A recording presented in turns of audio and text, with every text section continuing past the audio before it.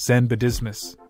In this video, you'll learn about my less strange but more surprisingly habit of practicing Zen Buddhism. As I delved deeper into my spiritual journey, I became fascinated with the teachings of Zen Buddhism. The principles of mindfulness, simplicity, and intuition resonated deeply with me, and I began to incorporate them into every aspect of my life, including my work at Apple. I believe that by embracing the Zen philosophy, we could create products that not only looked beautiful but also functioned flawlessly. With Zen, I constantly followed my intuition and practiced with a great Zen monk. I also wanted to emigrate to Japan and become a Zen monk myself before developing the first Apple product, but my monk told me that greater things are waiting for me here, and he was right. I practiced meditation regularly and even took a trip to India for several months to deepen my understanding of spirituality.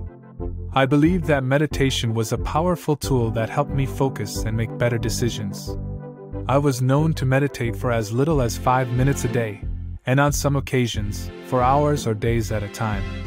My experiences with Zen have been a driving force behind my success and have shaped me into the leader and innovator that I am today.